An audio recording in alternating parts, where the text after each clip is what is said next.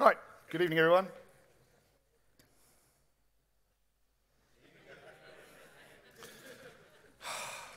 I did this last year, and anyway. Right, I'm going to talk tonight about abstraction by the rule of 10. How many dots on this slide? Wow, okay. 5. This one?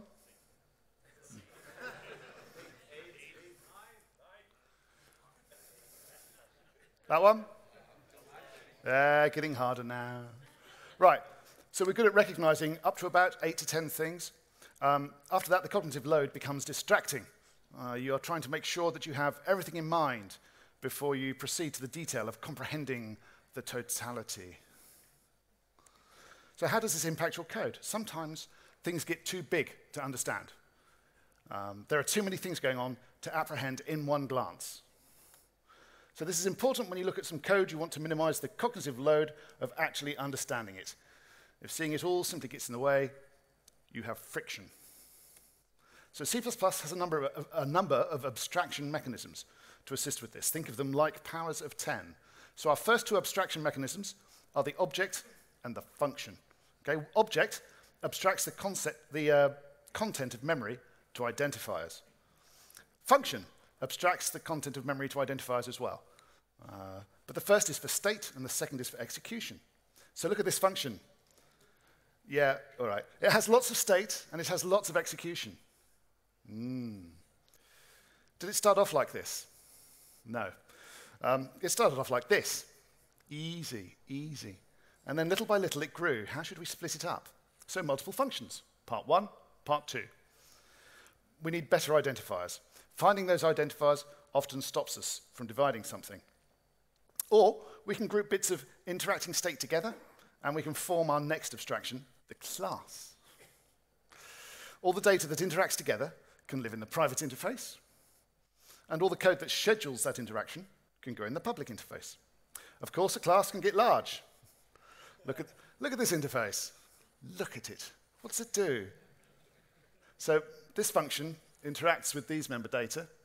This function interacts with these member data. This function interacts with these member data, and this function interacts with these member data. This function interacts with these member data. The lines. The many angled ones, they are rising. Obey Cthulhu! Obey Cthulhu! Right, hands up who thinks naming is easy. Ivan thinks naming is easy. I didn't think so. Nobody thought it, really. Come on, Ivan, really? Naming is easy? I-J-K-L. That's a functional programmer speaking, ladies and gentlemen, a functional programmer. Identifying is easy, naming is hard, but we need to find a name for these things, or we will end up with a giant and incomprehensible interface. More than 10 functions in your API. Too big. Divide it. Give it 2 new names. So we have 3 abstraction mechanisms so far: the object, the function, the class. The namespace is the next one to think about. Oh, I'm running out of time. Right, a lovely bunch of classes in a namespace, but we still have all these classes in a single namespace. What should we do? Nest the namespaces like this. So now we have a few nested namespaces. Is this really a separate abstraction mechanism, though? Surely all we've done is group things together and give them even longer names. The only difference between a class and a namespace is instantiation and access level, when you think about it in this way. So I'm going to set that one aside and consider modules instead, fresh for C++ 20. The module is the next level of abstraction. It allows us to group declarations together into a single place and separate the implementation details away from the client. A module contains a whole bunch of classes, hiding away a whole pile of functions and data. At this point in the talk a while ago, I would have started talking about include files, but this is the new age of wonder. So am I saying that modules should contain no more than 10 classes? Classes should contain no more than 10 member functions and 10 member data. Functions should contain no more than 10 lines and 10 objects. Am I saying that? No. But what I am saying is that at some point you need to start thinking about increasing the resolution of your abstraction. And that point is when you have 10 things to think about. 20 member data in your class? Okay. If you can identify it all at a glance, then that's great, but at least think about it.